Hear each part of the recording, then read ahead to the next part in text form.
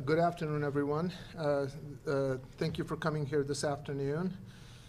Today we are here to provide you our findings and conclusions in regards to an officer-involved critical incident and use of deadly force that happened on July 26, 2020. The involved agency was Salt Lake City Police Department, involving officers Mansour Biaggi and Officer Wild's use of deadly force. That incident was investigated by the West City Police Department, and the involved agency, as I indicated, was the Salt Lake City Police Department. So this was an incident that happened on July 26, 2020, and our findings and conclusions were based on the investigation matters that were presented to us. Should additional or different facts subsequently come to light, the opinions and conclusions that are contained in my findings today will be likewise different. On July 26, 2020, Andrew Jacob Priest and Emmanuel Valentino Montez walked together into the Smith's grocery store at 455 South, 500 East in Salt Lake City, Utah. Mr. Montez appeared to be intoxicated. At times, Mr. Priest held Mr. Montez by the scruff of his neck to keep him standing upright. Store surveillance cameras recorded the men's demeanor as they walked into and throughout the store. A cashier at Smith's noticed that the men entered the store and asked them to put on COVID masks on, but neither of them complied. The cashier called a loss prevention officer and a manager. The loss prevention officer later testified that he too had seen Mr. Priest and Mr. Montez enter the store. The loss prevention officer walked towards the men because, in his words, quote, they looked like they needed help, end quote. Both the cashier and the loss prevention officer said that they saw Mr. Priest take out a large Bowie-style fixed-blade knife and hold it in his right hand. This is inside the store. The loss prevention officer saw the man wander around the store, and he asked the men to leave. The loss prevention officer saw Mr. Montez steal an umbrella as he left, but allowed both men to leave the store. The officer later testified that he didn't engage the men because Mr. Priest had a large knife and because the men were already leaving the store. He did, however, call 911 and ask Salt Lake City Police Department to come to the store. The loss prevention officer followed from a distance as Mr. Priest and Mr. Montez walked out of the store and into the parking lot, where they continued to wander around, and Mr. Montez struggled to stand. The loss prevention officer recounted how the men started fighting in the parking lot, and that Mr. Priest hit Mr. Montez several times. Then the men wandered out of the parking lot and onto the sidewalk between the store and 500 South. The loss prevention officer watched as Salt Lake City police officer Mansour Biaggi arrived on 500 South in a marked police car with the siren activated. Officer Mansour Biaggi got out of his car dressed in a police uniform and addressed Mr. Priest and Mr. Montez on the sidewalk. Mr. Priest and Mr. Montez walked eastbound on the sidewalk adjacent to Smith's store. Mr. Montez held the garden hose that the witness observed him in with the store. Mr. Montez walked in front of Mr. Priest. With his left hand, Mr. Priest held Mr. Montez by the scruff of his neck as they walked. Mr. Priest held a large Bowie-style knife in his right hand.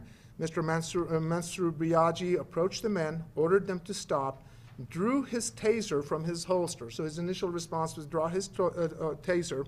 Among the commands that Mr. Mansour Biaggi issued to Mr. Priest during the incident were, drop the knife, and hey, I will tase you if you don't stop. Stop right there. Hey, put it down, put it down.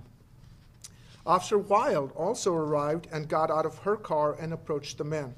As she did so, Mr. Priest stepped behind Mr. Montez, grabbed Mr. Montez with his left hand around Mr. Montez's chest and with his right hand.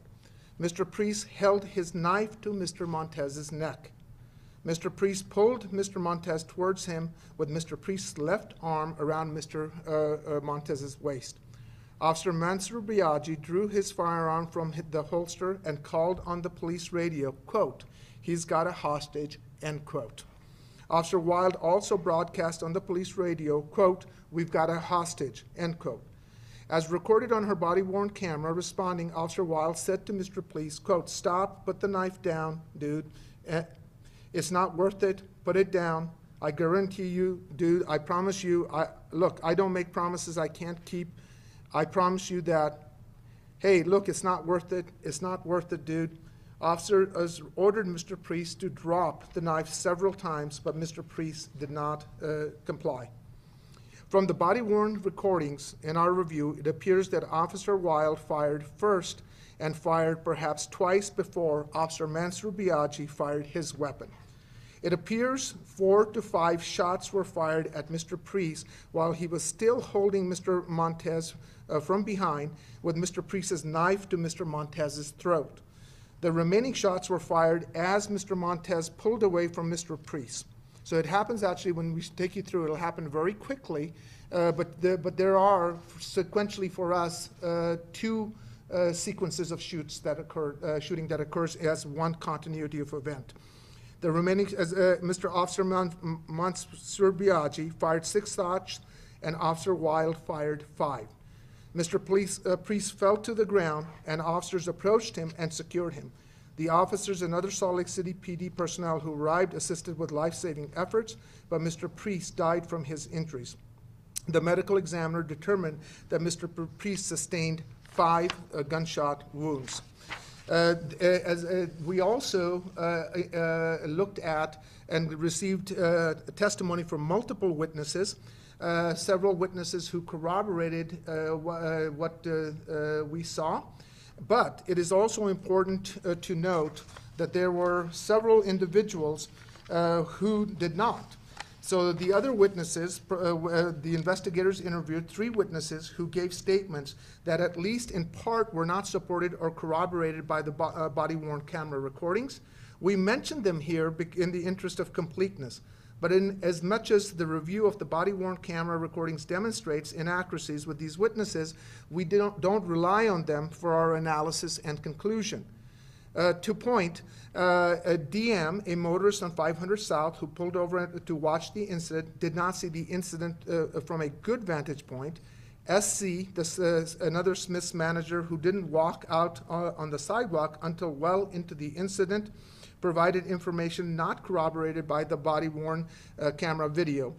And witness EB and CB, who were passing motorists on 500 South as the shots were fired, stated they believed Mr. Montez had broken free and run away prior to shots being fired. When witness EB specifically said that she believed that Mr. Priest was shot in the back as he was walking away and the officer's actions were, quote, a murder, end quote. As mentioned above and discussed here as we talk about it, that Mr. Priest was not shot in the back, and officers began firing while Mr. Priest was still holding Mr. Montez by the waist with his knife and Montez's throat. There was an autopsy that was conducted, and I think given that we had different mentions there, it is important to find out that Dr. Kreibel with the Utah office of the Medical Examiner's Office performed the autopsy of Mr. Priest. Dr. Kreibel observed 5 gunshot wounds in Mr. Priest's body and recovered projectiles from inside Mr. Priest's body along with several fragments. Dr. Kreibel noted 2 wounds were to Mr. Priest's front right side of his shoulder. 1 gunshot wound was in the left side of Mr. Priest's chest, and 2 gunshot wounds were in his neck and collarbone area, traveling left to right. Dr. Kreibel found no gunshot wounds in Mr. Priest's back. And it's also important to note that as we gathered this information, that both officers refused to be interviewed by protocol investigators or provide a written statement explaining why each used deadly force, as is their constitutional right. Without Officer Mensur Biaggi or Officer Wild's explanation for their use of deadly force against Mr. Priest, we do not know their reasons for their apparent decisions to fire their weapons. We are therefore left to infer the rationale of Officer Mensur Biaggi and Officer Wild's apparent decision to use deadly force based on other evidence we received, as well as the reasonable inferences to be drawn from that evidence. In similar situations where a shooting officer has refused to answer questions or provide a statement, we have proceeded in this manner. And doing so, however, we have never strayed away from the objective evidence or testimony of other witnesses, nor do we so here. While it is the prerogative and the constitutional right of an officer to not share information with investigators, an officer's refusal to explain his or her apparent decision to use deadly force does not diminish our duty to explain and account for our decision and conclusions, or absolve us from our obligation to the community to present the truth to the community about the death of a member of our community. At this point, what I would like to do is to show you the two videos that we looked at. There was a third video which was from inside the store on a handheld, but it did not give us anything relevant beyond the completeness of the two videos that we do have. So at this time, we'll take an opportunity to show you the two videos that we looked at, and let me sort of set the context here in this sense, that there is an escalation that is occurring here. So you have a disturbance that happens inside the store. There is an allegation of a theft that happens inside the store. There is a fight that happens out in the parking lot. There is the brandishing or the presence of the knife, which is witnessed by the officer as Officer Mensur Biaggi goes on taser. And then there's the taking of the hostage that happens with the knife then being raised to the immediacy of imminent threat to the Mr. Montez. And I put that to you because that is an escalation. That was what we noticed as we went through this process. And then in the context of when the officers arrived there, then the continuity of that escalation to the decision to use deadly force. The first video that you will see is from Officer Mensur Biaggi, who is responding, and it will go to its completeness to the shooting, and then Officer Wild, who subsequently shows up after, simultaneously there as well.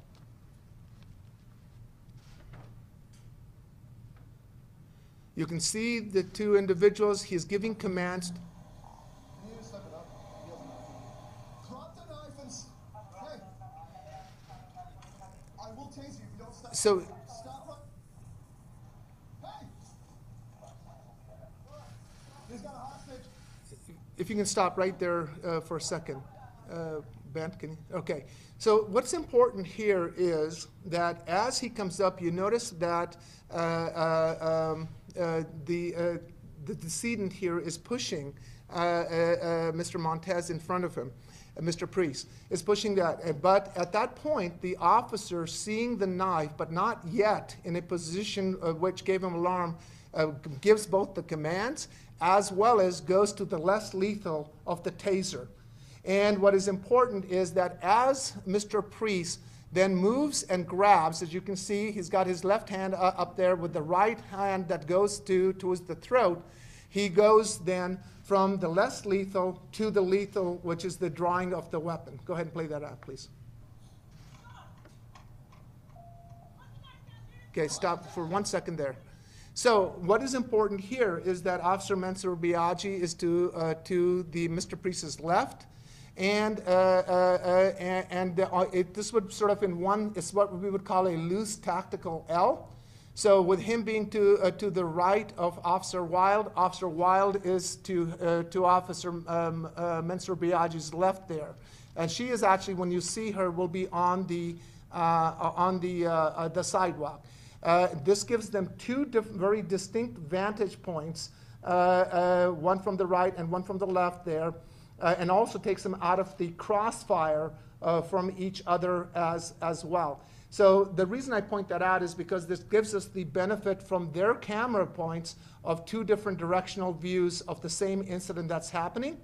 And it's also important to recognize in the context that when we move to the immediacy of the threat of life to Mr. Montez, at this point, their training is going to be that as they make that decision, that they're going to look for if they cannot get him to comply and drop, and if that situation continues to escalate, to the open shot that is going to present itself, because that is where their training is going to come in, because with the knife being at the throat, that is one slice, a fractional move that can cut a very major artery, which can result in death. So I give you that context because when the commands are given, they're seeking the de-escalation of the situation, but they've also positioned themselves. They know that that necessity of that dangerous force is going to be as part of their training if that opportunity presents itself, and simultaneously Mr. Priest does not start to de-escalate that threat to Mr. Montez. Go ahead.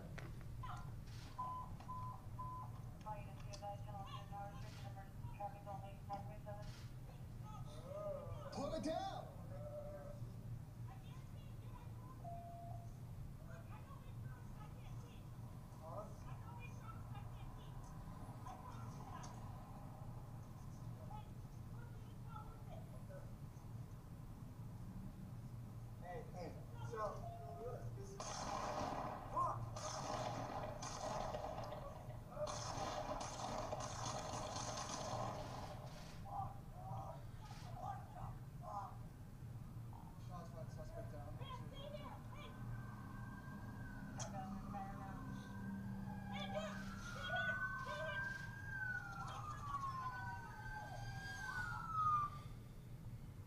Okay, and so the next one that we're going to show you is from Officer Wiles' perspective. Again, in the previous one, as I mentioned, up to the point where that hand goes up there, the continuity of commands that are being given, and again, the lack of de-escalation from the situation that the threat that Mr. Priest is presenting. So this is now from Officer Wiles' perspective there. Keep in mind that Officer Mansour Biaggi is on a tactical L to the right of her at that moment. It's not worth it. Put it down. I guarantee it. I promise you. Look, I don't make promises I can't keep. I don't make promises I can't keep. I promise you that. Hey, look, dude, it's not worth it. Let me just pause it for 1 second there. So what's important to note here for us was that if you look at Mr. Priest, who's facing us right there, his right elbow continues to be up, consistent with the knife being held to the throat there. And at this point, after having given multiple commands, at this point, that threat is not abating. So you'll see now at this point what the decision that Officer Wild makes.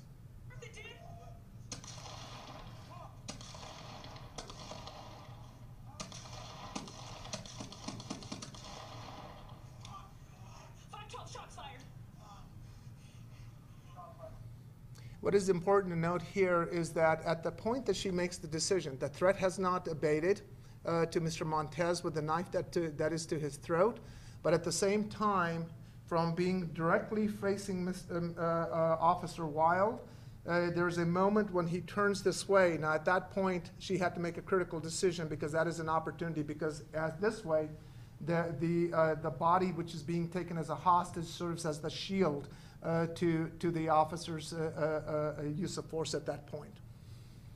And so based on what we saw and based on the interviews that we did with the witnesses who were there, both in store, one of the things that the store employees did follow, and there was a manager who had come up, and they all corroborated that Mr. Priest had taken the weapon, Mr. Priest had brandished it, and then taken Mr. Montez.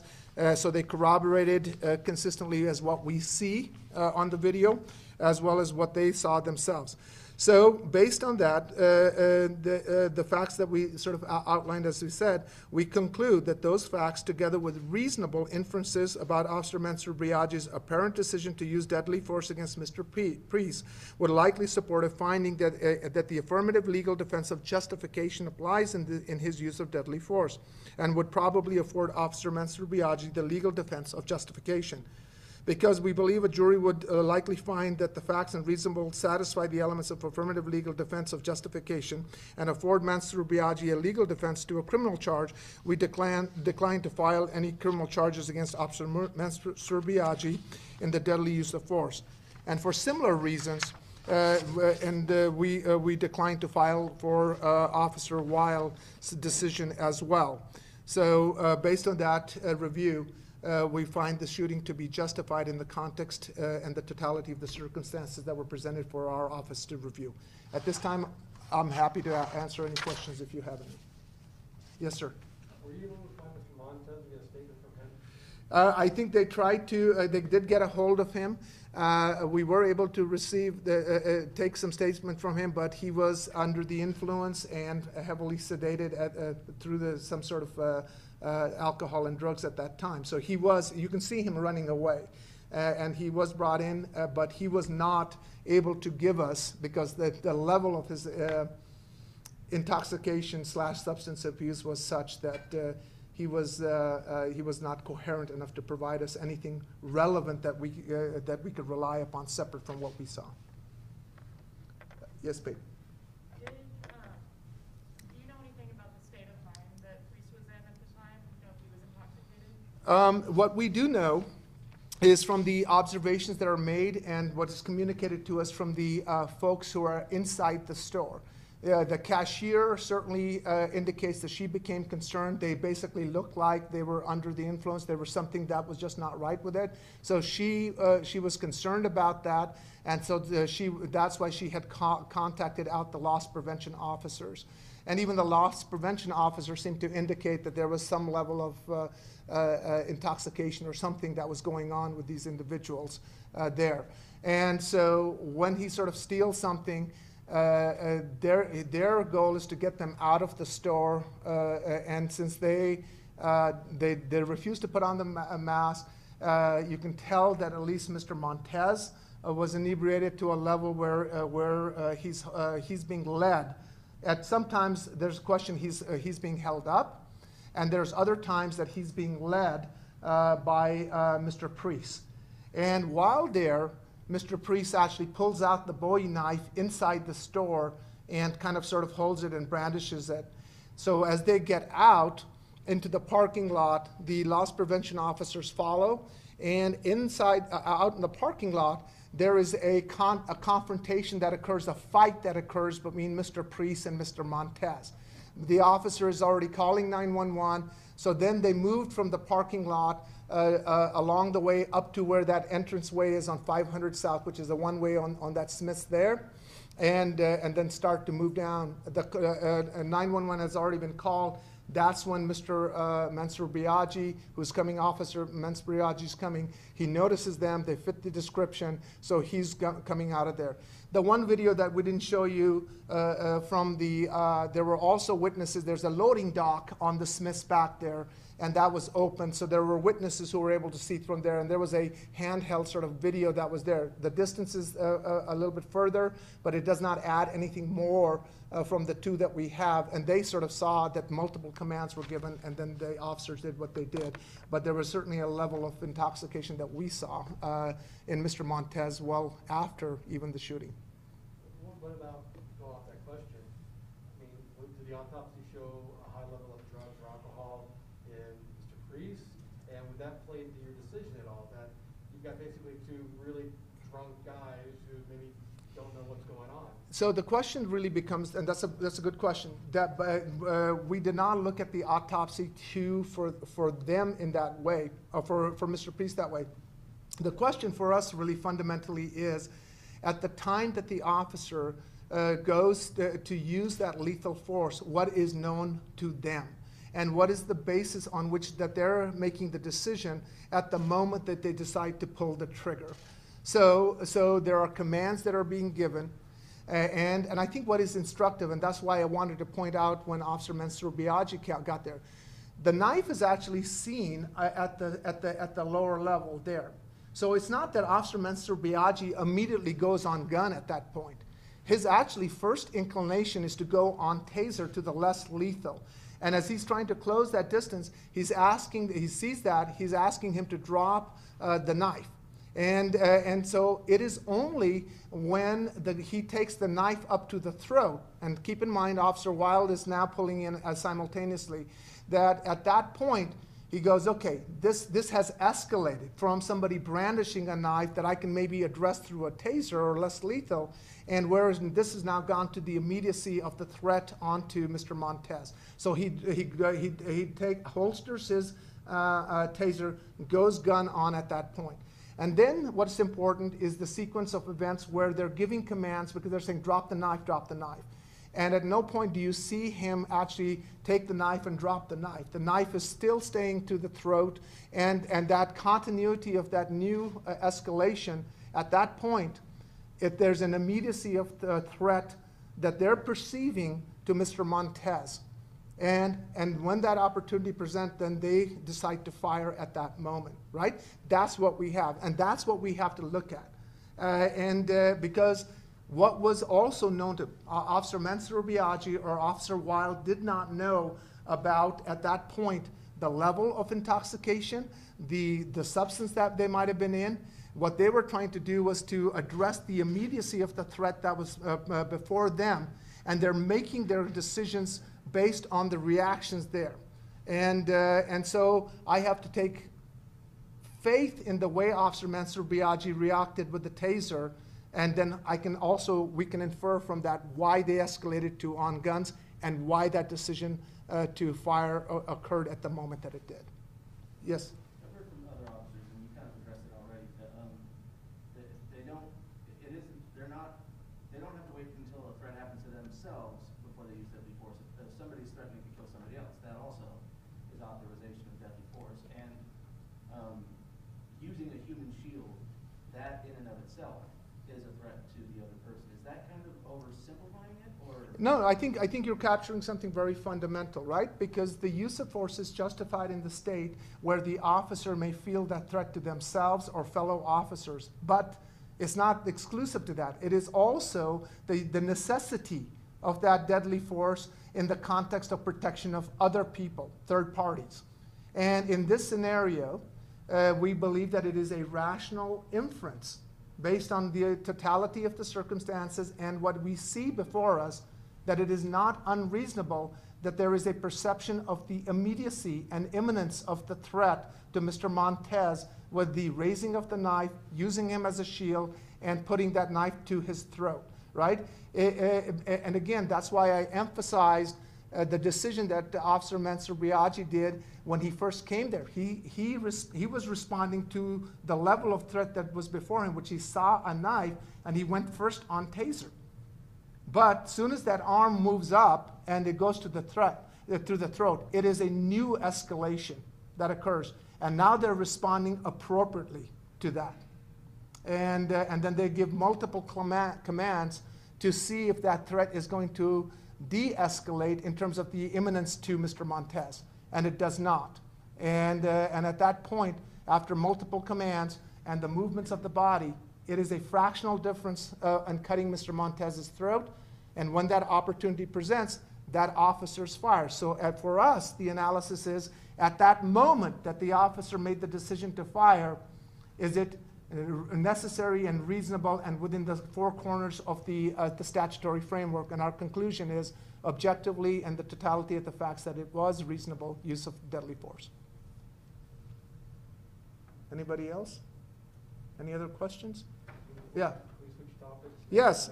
So at this point. Before we switch, 25th, not 26th. Oh, I'm sorry. There's an error, or a printing error. The 25th, not 26th. I didn't catch it. July 25th. And so that brings to conclusion our OICI involving Officer Mensur Biaggi and Officer Wild in regards to the use of force. There was also, I think, Pat, you asked, so at this point we're going to shift topics to another press release that we sent out today, which was in the incident involving Officer Brown from Salt Lake City Police Department. Go ahead. Yeah, just talk about your decision and how you. Okay, so as you will recall that we saw, along with everybody else, a videotape that came from the protest that had happened downtown.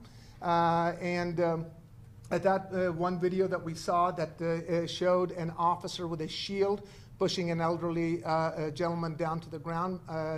And at that, so that was something that concerned us when we became aware of it. We requested to Salt Lake City PD that we wanted to review that. Eventually those materials were presented to us. And at that point, we started to do our own investigation. We gathered all the materials, and we sent our investigators to the victim to get the information about what he remembered, what he experienced, to interview for purpose of screening. As we gathered that information from the victim also communicated to us that he was not interested in pursuing criminal charges against the officer, that he did not want to participate in that. He wanted to move on with his life, and that's what he had communicated. As we gathered all of that information, we came here and had a screening team. The screening team looked at all the information, the video footage and everything, and through their analysis, they reached a couple of conclusions. One first conclusion was that they certainly believed that the use of force that they saw that was witnessed was unnecessary and unlawful, and that the elements of an assault were met at that point. But they could not also ignore the other thing that the victim had indicated, that he had no desire to want to pursue this or to be involved in the prosecution. He wanted this matter to be put aside, and that he hoped that the agency would take care and discipline him appropriately. I allowed for some time to a little bit of time to lapse within that, because as they gathered that information, the concern from the screening unit was that if we went to trial and we have a witness who is the victim of this, who is not interested and says that he does not want this to be going forward, then we would not be able to say that we can meet our ethical obligation, that there's a reasonable likelihood of success at trial. So while they felt the elements were there, the desire and of the victim and his testimony in court gave them concern about going forward. I allowed that to set and gestate for a little bit, because I wanted to make sure that's exactly what the victim wanted to do. So then I had my senior, one of my chief deputies, reach out to the victim again in the last 48 hours and to say, are you sure this is what you want to do? Have you changed your mind? And where are you? Because we wanted to make sure that that is exactly his position. So he reaffirmed to us his desire not to want to go forward with this, his desire to not to have a criminal prosecution occur in there. And so I took that within the last 48 hours. And then, of course, we as we do in most screenings, if there's a victim who's interested, we share with them where we are as a result of that, which we did with him yesterday. And then today we sent out the decision that we did, which is to, so I sent a letter to Chief Brown with our declination and outlining in that letter some of the things that we considered. As I mentioned in our press release, our concern is that this is not something that should be taken lightly. This was, from our perspective, an unlawful force that was used, but at the same, and it sends the wrong message as an institutional under the color of law, but at the same time, being victim-centered, to look at victims and to take their input, and where he was. We also respected, after some good deliberation, that to go ahead and decline the matter. Please. First question, so what charge are you considering? Yeah, we were looking at misdemeanor level assaults. There was a potential that it could be a substantial bodily injury, and also because he's an elderly person. So we looked at a series of charges, but it did not rise to a level of a felony, articulable felony for us. But nonetheless, assaultive behavior on the officer. Second question, did the victim give in the detail or explain more why he did not want to pursue charges? From what we gathered, he wanted to move on with his life. One of the things he did indicate was that when this happened, he did not diminish what happened to him. He did not take away from what he thought was inappropriate behavior there. But he also responded to the fact that other officers came up to him immediately and also helped him. And to be frankly, absolutely be honest, my take on it is that this victim is a very thoughtful, genuinely compassionate person, and his desire was, while the issue needs to be addressed vis-a-vis the police department, and he's hoping that that's what would happen, he did not think that he wanted to pursue a criminal prosecution against this officer. So as in our declination letter that I sent, I said that let's be very clear about it. But for this victim, and let me be clear in the press release that we sent, exact same circumstances, another victim, this case gets prosecuted. But at the same time, respecting this person who very thoughtfully and deliberately communicated to us a desire not to be involved in it and wants to move on and does not want to see this happen. We could not ignore that either. The same sympathy that we attach to his person because we see and we're horrified by it, it is the same person who's going to go into the court and say, I don't want to be here and I don't want this officer to be prosecuted. So we have an ethical obligation, and regardless of what we may want to do, the second part of our ethical obligation is a reasonable likelihood of success at trial. And so that was the dilemma for all the screening attorneys. On the first element, they absolutely felt the elements were met. But the second part of our obligation, that ethical obligation, and that's why I purposely sort of allowed this to gestate a little bit, because I wanted to make sure that's what the victim really wanted to have. Yeah. Those of us who aren't attorneys, with Monday morning quarterback every decision that's ever made, we might say, well, you have the video. You don't need him to testify. He doesn't have to technically be part of it. So why not just show the video was pretty clear? Because if I'm a defense attorney, part of our investigation is to gather that evidence. And part of our investigation is to give that evidence in discovery to opposing counsel. And if opposing counsel has evidence that from a witness who says that this prosecution should not go forward, that witness is going to be compelled either through our case in chief or by defense attorney to go and take that stand. And if we don't use him and defense counsel brings him and puts him on the stand and he says he doesn't want this prosecution to go forward, then you can see that our burden of proof is going to be compromised and our likelihood of success at trial is compromised.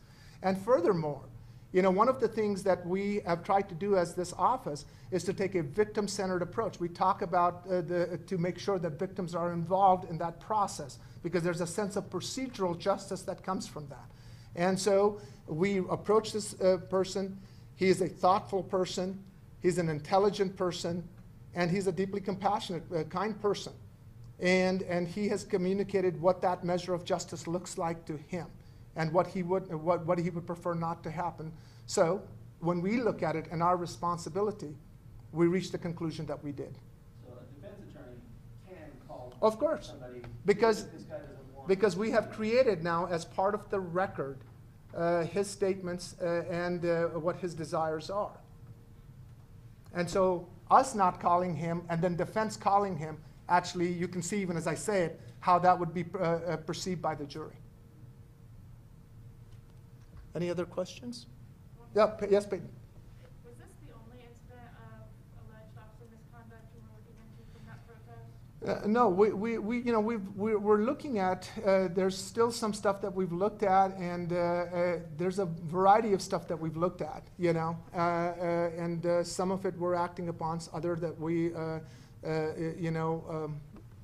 I mean, we went through that analysis. There were many little complaints that were brought. My point simply is that we've taken seriously everything that's been alleged, and we're going through the same kind of thorough analysis with everything, whether it's an allegation against an officer or an allegation against a person who might have been there, or allegations or citations that were given. For example, there were about 40 citations that were issued against individuals who were otherwise peacefully protesting, and as they went through and order was restored, in my capacity as the Salt Lake City prosecutor, we dismissed those cases because the underlying objective of Mayor Mendenhall's curfew order was achieved. So we were not going to achieve anything further by prosecuting those individuals who were in the process of leaving the park but did not leave fast enough, I guess. So we've been very thorough from either side. It didn't matter which side the issue was coming from. We're committed to reviewing it as thoroughly as we can on everything that's presented to us. Anything else? Okay, thank you very much.